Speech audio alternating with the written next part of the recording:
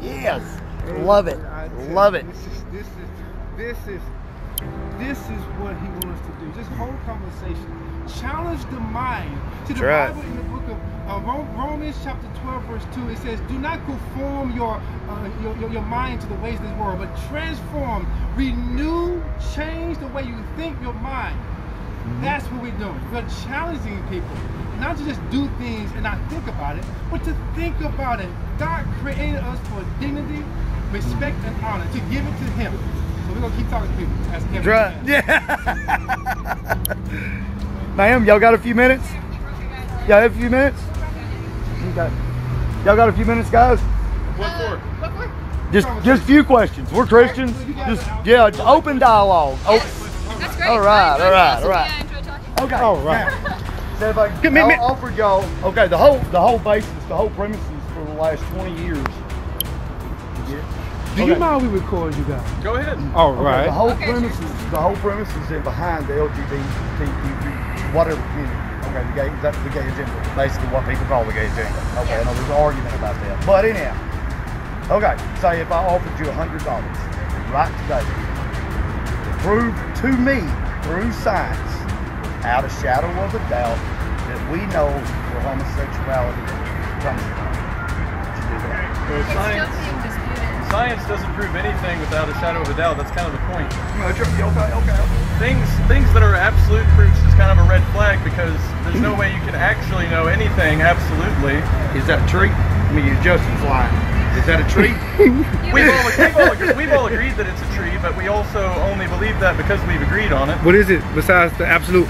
Take that one out and give me something else that is absolute. Something else that is absolute. This right here. No, this right here. Rick, you're asking the wrong guy. Okay. Wait. Because do what you done. You made an absolute statement about the absolute truth. You said absolutely. There's nothing absolute. That's an absolute statement. Okay. So that means that you have to admit that you're wrong and there can be absolute. May I give you an example? No, I actually like that example. Okay, thank you. May I shake your hand on that one? May I shake your hand on that one? Okay, sure. Because I'm going to let you know we're friendly. Here's want to talk to people. Oh, I'm sorry. Well, he got some coffee. Yes. We can change it for me to do. Thank you. Justin. Justin. Nice to meet you, Justin. And can we get some elbow? There you go. Okay. Now see. So I'm challenging people to think here, right? Yeah, so that statement. So I'm gonna take a very simple one. Do you guys drive a vehicle? Yes. Okay. When you come to a signal light, what does red means? What? Stop. It means that you're supposed to stop. Is that true or false? Would you say is that absolute or no? Or you just made it up? It's absolute. Okay. We've agreed upon it. Okay, who agreed upon it? It doesn't mean that we will stop at it. Now, I didn't say will. I said what is it? That's the difference. Okay. Now what will you do? What is it? What is it?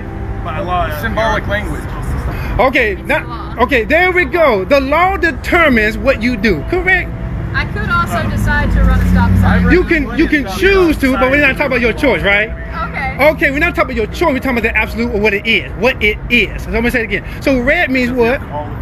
Stop, What typically. what? Give me in other ways it doesn't mean stop. Well, maybe there's a culture. No, you said maybe. We're talking about what we see. Are you American? Yes. Okay, in America, the red, the signal light of stop, red means what? Stop. Okay, what it means? What does it mean? In America, it means stop. Okay, what does it mean? It means Come on, be you're honest. expected to stop. Be honest from the heart. I like you. Be honest from the heart. What does it mean? Expect to stop. Does it mean expect to stop or does it mean stop? Well, it's What if you didn't stop? You was expecting to stop and didn't stop. Will you get in trouble for it? only if you're caught. No, I'm talking about if a police standing right there. Oh, only if they're feeling like catching you for it. So you based on feelings now? Boy, you twisting nature. I like you, but you can't get right. Answer this question. Can you decide on Monday I want red to mean go? Can you change that? You can't change it in other people's minds, but your perception is what matters. So I'm gonna say it again. Can you change it for everything across the board? No. Can you change? Unless Oh wait. Stay what you say. That was good. You next, sir.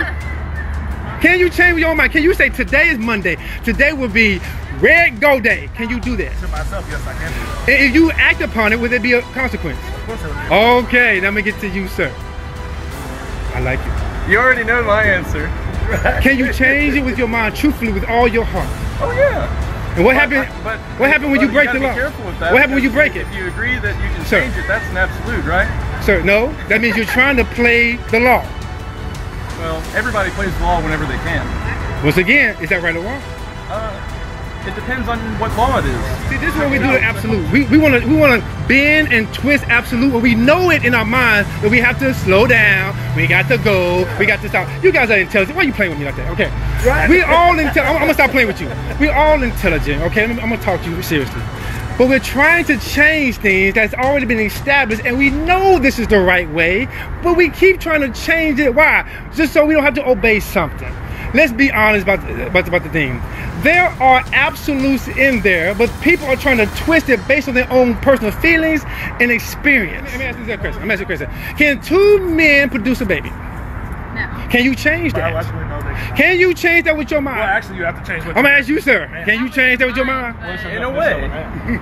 Alright, okay, now he got in a way. Probably just, can you prove Besides- anything about the Bible? Yes. What's the first book that told us that the earth was a circle? I don't know. You don't know? Is it the Bible? Did it say a sphere, a circle, a globe? Good. If you go to the book of Isaiah, chapter 40, begin to find out. It says that he that sits upon the circle of the earth. How did he know that? Okay. How can he know that? Oh, you know what? Let me ask you, do you like science? Oh, I got something for her. Do you like science? Geometry. Ma'am, do you like science? Pretty well. Do you like science? Do you like science? I read one book on astrophysics. What if I can show you there's a book that shows you science in the Bible, that the science actually confirmed the Bible to be true? Will you accept that book? I would read it. Would you read it? And if it shows it, will you accept it and believe it?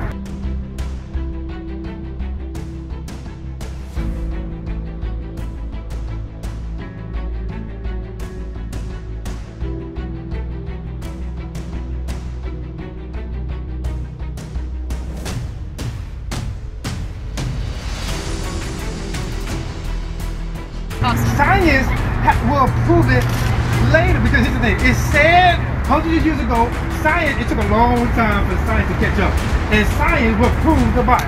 Because we're going to say, because the Bible was spoken first, science came later, proved the Bible to be right, that's the verification. Okay, let's jump back a little bit.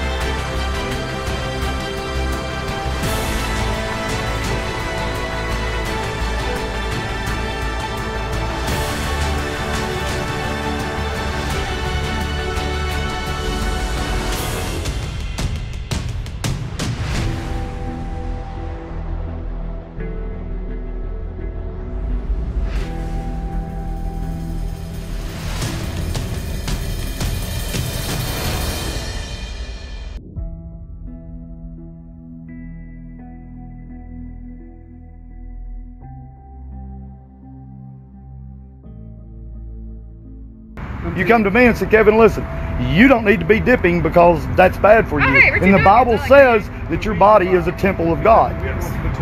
If I got mad at you and said, oh man, no, you need to go on, then what would that make me? As being a Christian. Amen. Thank you, brother. Thank you. Thank you.